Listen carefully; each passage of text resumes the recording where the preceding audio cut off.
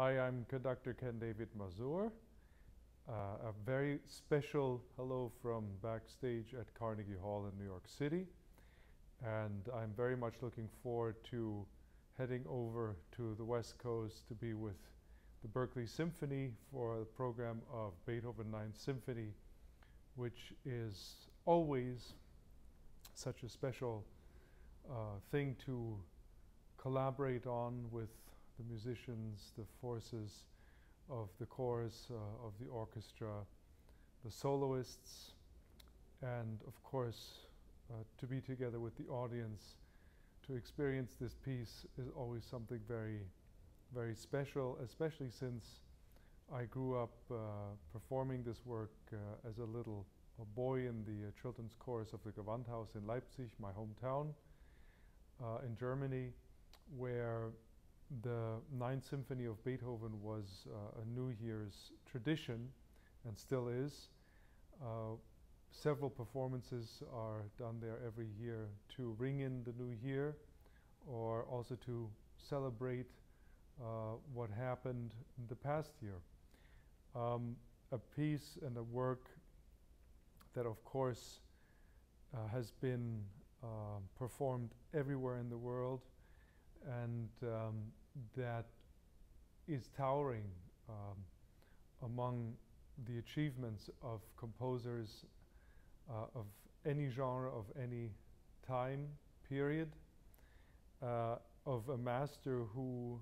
was recognized as a master by his contemporaries, of course, Beethoven, who had been through a lot personally, who had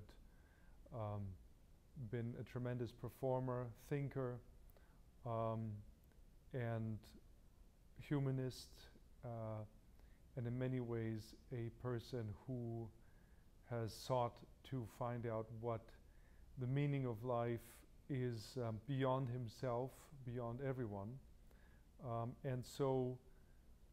the Ninth Symphony begins, first of all, after he hadn't written many, many years any symphony, which in itself is significant because the first 8 symphonies were written in almost as long a time period as there was a gap between the 8th and the 9th, which was approximately 11 years. And so the Ninth Symphony is certainly something of this very personal statement of a man who, of course, has gotten deaf and who had felt even more isolated from the world, mocked and in some way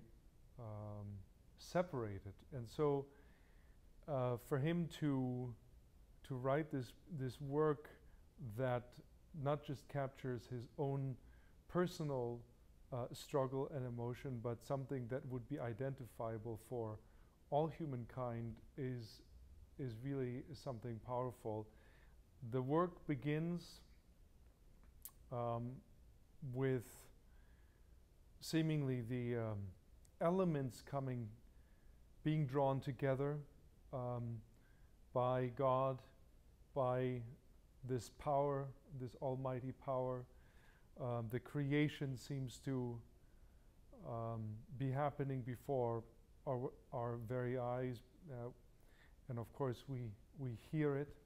we sense it. There is this electricity in the air, and then a few moments into the opening, there is of course the big eruption that seems to call for this tremendous impact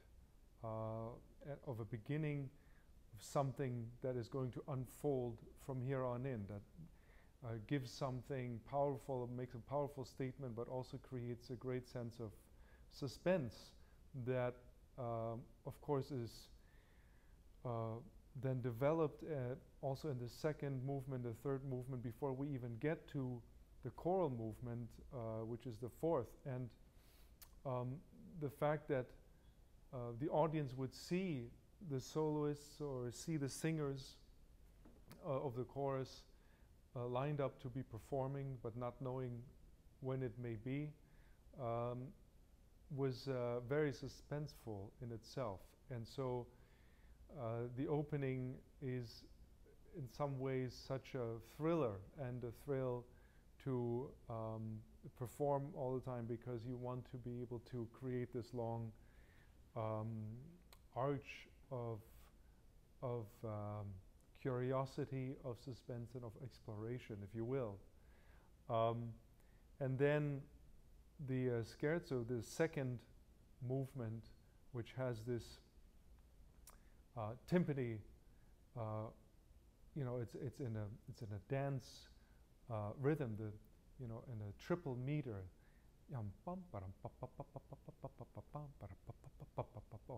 2, 3, 1, 2, but extremely excited and uncontainable and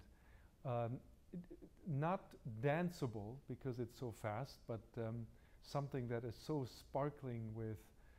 energy and burst of things here and there, and so that's a very extraordinary thing. The third movement of Beethoven's Ninth Symphony is,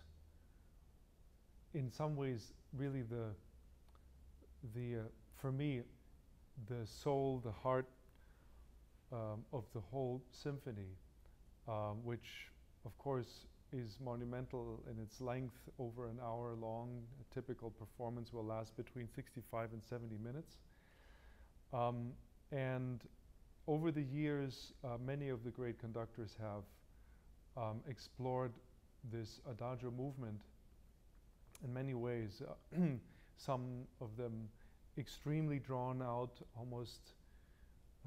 in a sense never ending. Some in a more floating, moving way that seems to be completely at peace and be void of any conflict that any of the other movements may have hinted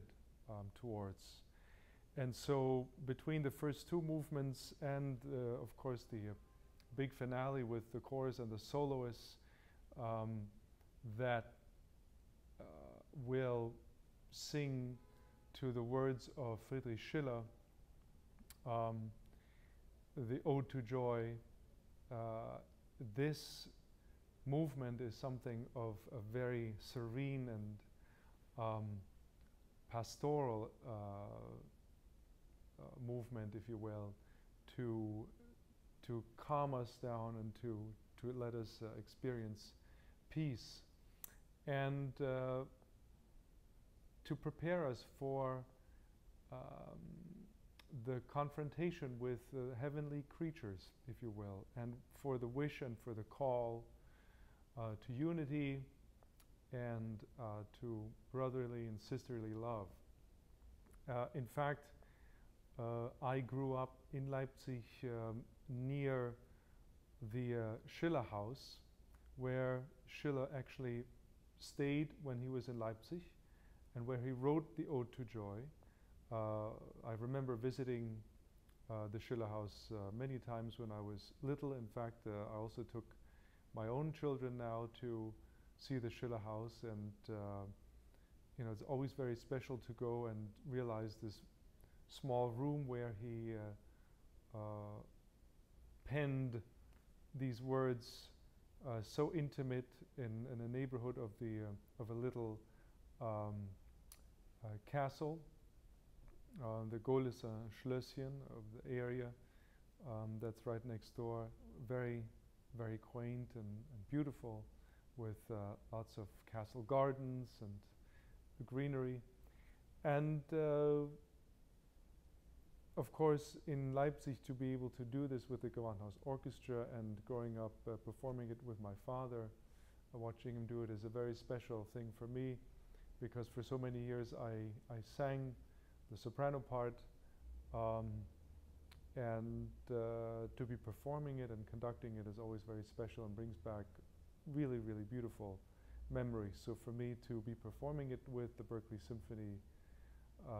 is going to be a joy. I'm very much looking forward to it, and to getting to know